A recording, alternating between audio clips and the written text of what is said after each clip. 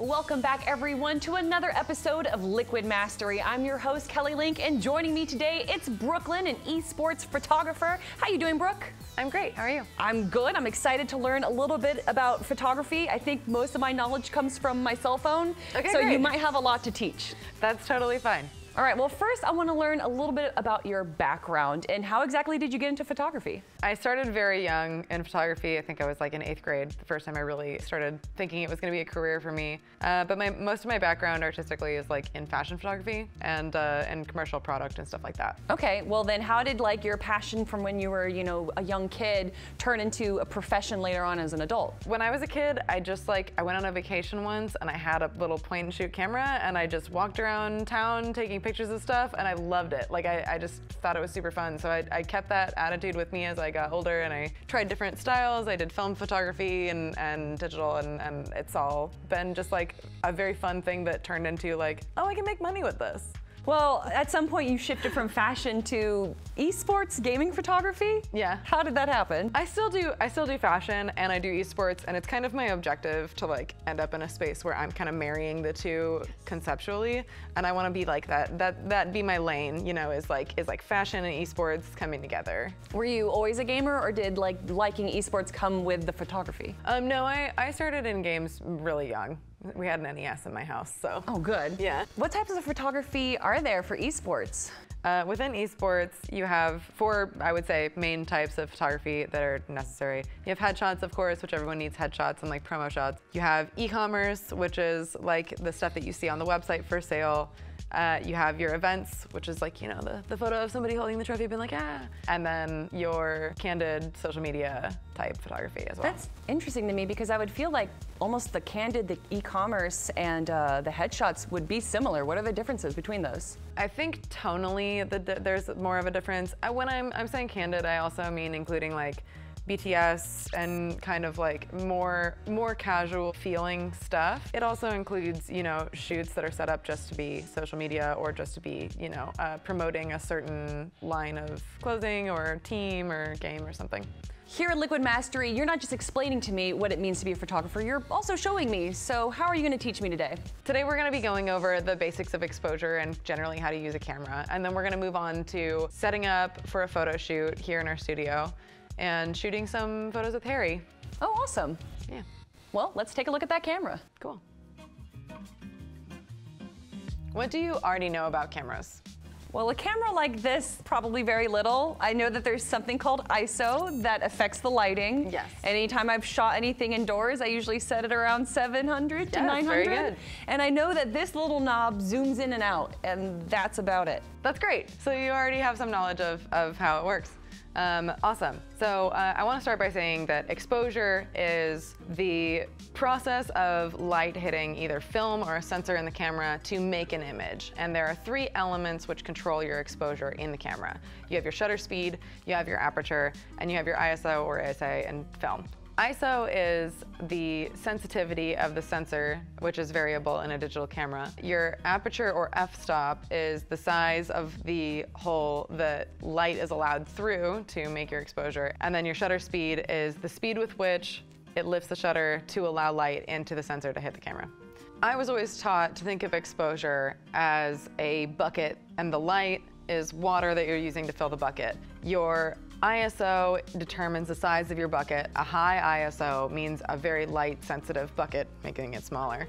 Your aperture controls the size of your hose. So a straw that you're drinking through would be very different than a fire hose to get water into a bucket. And then your shutter speed is the water pressure that is getting the water into the bucket as quickly as you can. Okay, cool. So I'm trying to get a full bucket when we do this photo shoot. That's exactly what you're going for. So let's frame this bucket in different settings. If I'm an esports event behind the scenes where it's a lot darker, what would I have to like focus on and change? Generally in a dark setting, you're always gonna have to use a pretty high ISO. Even though a lot of the time a high ISO, you still have to have a very wide open aperture to get as much light as you can in a dark situation.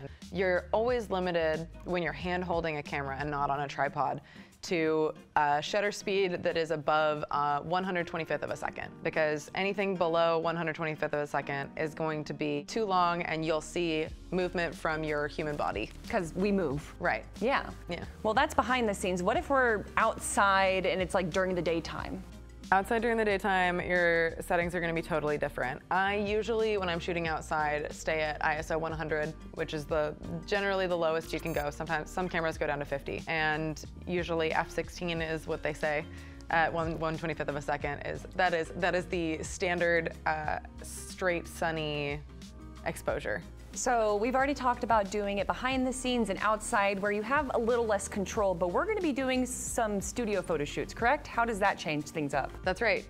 So in studio, it is like, I think it's a paradise. You get to control every component. You get to control each light and the output that it produces, as well as like all the settings on your camera. Like I said, they'll stay the same throughout, but varying your lights by different powers can create different effects. So it's really fun to be able to explore a little bit of what different lights do and the control that you get from having strobes. And we're going to be setting that up right now, right? Yeah.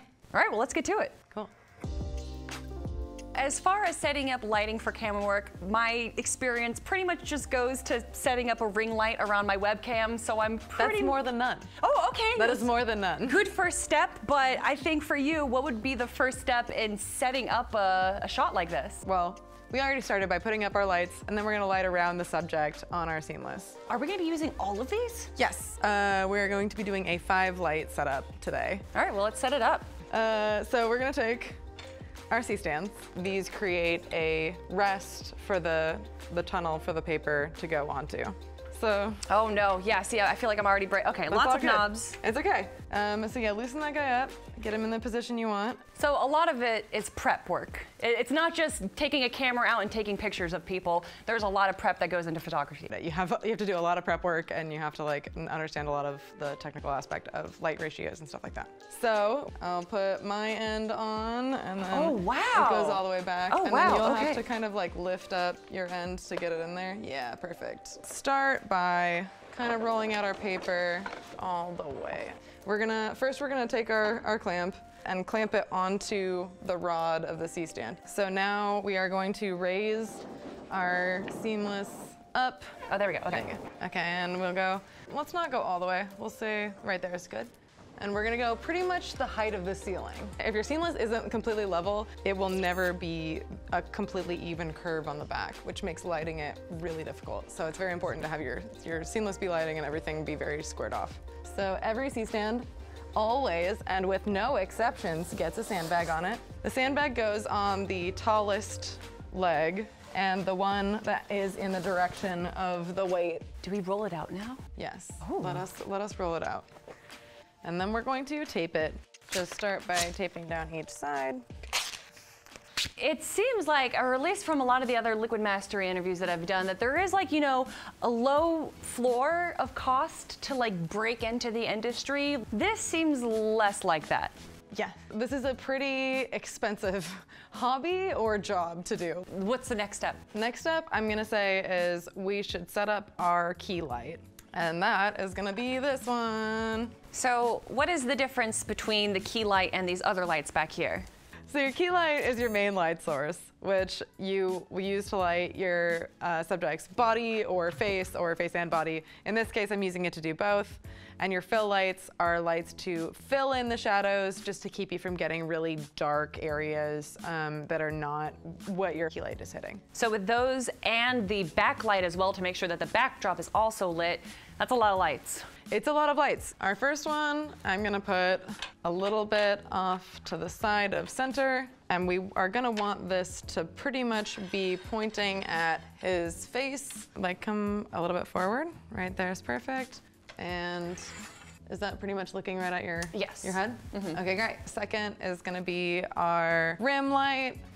We're gonna make sure this is pointed pretty much straight at you. This light is going to be our ambient fill, so we're gonna move it over here right under this little house that we've made for it. I'm gonna raise this guy up. And this needs to be raised as well? Yeah, if you can bring that one up as well, that would be great.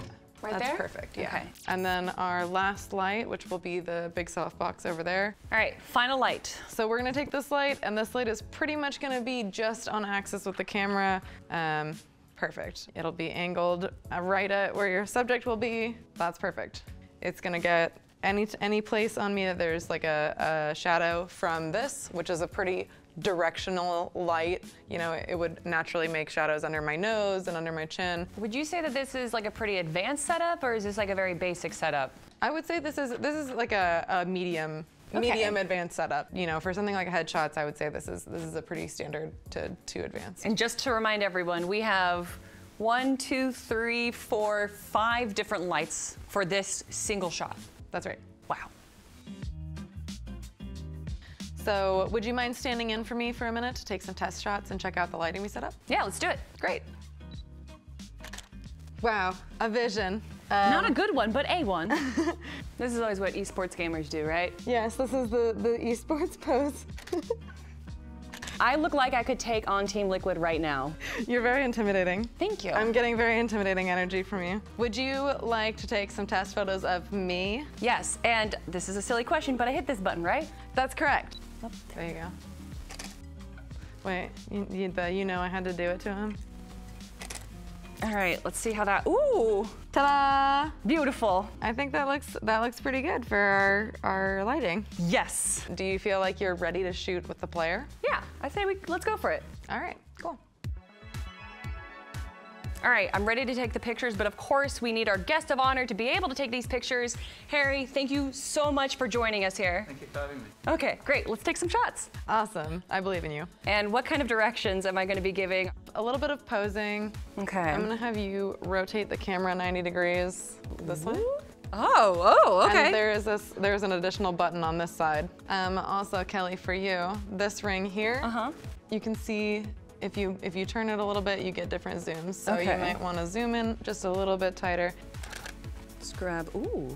See, that looks really good. And You're a the photographer now. The lighting is really good too. I think typical esports pose, let's cross the arms. Yeah. All right. So for posing someone, I usually start from the feet, and this gives you, control over kind of the way that their body is facing. And I like to do a lot of poses that are at a 45-degree angle body to the camera. Okay. Just because it tends to give people a little bit more shape. It tends to be a little bit more flattering. All right, and can you do like, where you're like thinking, you're pondering?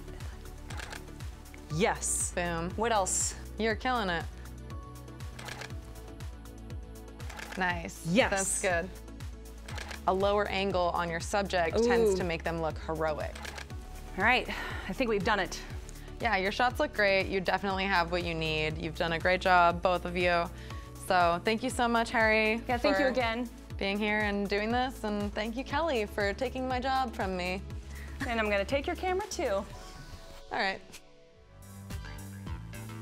Brooke, thank you so much again for joining me here on Liquid Mastery. And obviously, there's a lot of people watching that want to learn how to become a professional photographer like you. So what advice would you give to them? I recommend just trying stuff out on your phone. Like if you don't have the equipment, your phone has a better camera on it probably than you realize. So just take it out, look at different kinds of lighting, play with different angles of shooting people, look at different subjects too. You can shoot landscape or product or anything. I think that it's really fun to explore, and that's the best part of learning photography. And then with that, you can learn a lot through YouTube, and there's a lot that you can learn and then build on top of with your own creative style, and you kind of just explore the whole way as you go. Well, there's obviously a lot of avenues that you can take in photography, but for esports specifically, is there a certain pathway to get into that field? No, I think the first thing is really the technical proficiency, and then the passion, for gaming and just being in the world will help for sure.